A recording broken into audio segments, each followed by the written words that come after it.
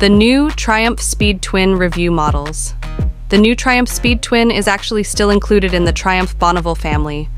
This means that the motorbike is still part of the modern classic Triumph family, a manufacturer from Hinckley, England. However, the new Triumph Speed Twin 1200 is an all-new and exciting motorcycle that combines next-generation modern custom capabilities with timeless Triumph DNA.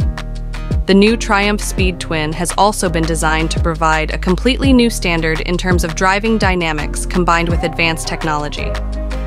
The new Triumph Speed Twin uses a 1,200cc engine with Thruxton tuning, reinforced 8 valves and 6-speed transmission. Power is produced at 95 horsepower at 6,750 revolutions per minute, and maximum torque reaches 112 Newton-meters at 4,950 revolutions per minute. Various technologies are embedded in the new Triumph Speed Twin. Call it ride-by-wire, ABS, and switchable traction control. 3 riding modes: road, rain, and sport. Torque assist clutch. Don't forget LED lighting, feature-packed twin clocks, USB charging, immobilizer, and tire pressure monitoring system accessory fit.